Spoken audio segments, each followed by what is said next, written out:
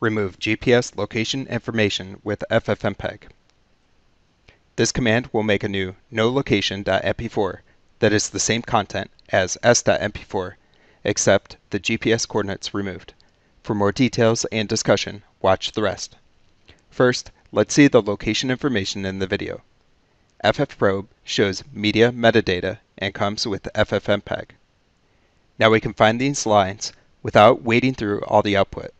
ffprobe writes its metadata to standard error, not standard out. So we can't just pipe to grep. Instead, let's redirect the standard error to an anonymous pipe and grep that. To remove the location metadata, we use -metadata location equals empty string and -metadata location-eng equals empty string. So we could do this.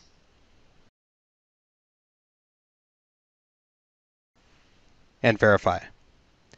We accomplished our main goal, removing the location information, but we introduced some new problems. First, we lost quality. We re-encoded the input.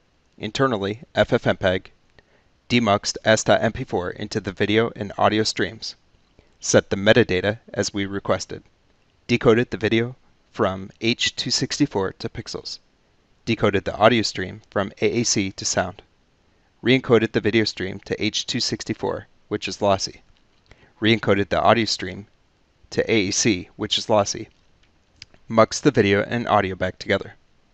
Second, this took 14 seconds, and this is a short, low-resolution video, 7 seconds and 720 vertical resolution.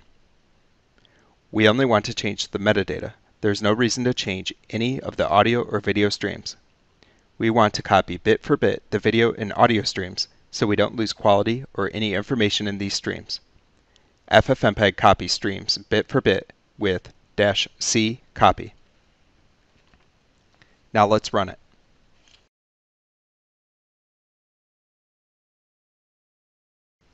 And verify.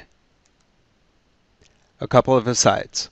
First, ffmpeg-i s.mp4 -metadata location equals empty string no location.mp4 worked as well. It removed the location and location-eng. Comment if you know why. Second, the lat-long coordinates were written by the Android camera app. The format is curious in that it ends with /. Comment if you know why. Last, I set fake metadata for this video using the same techniques.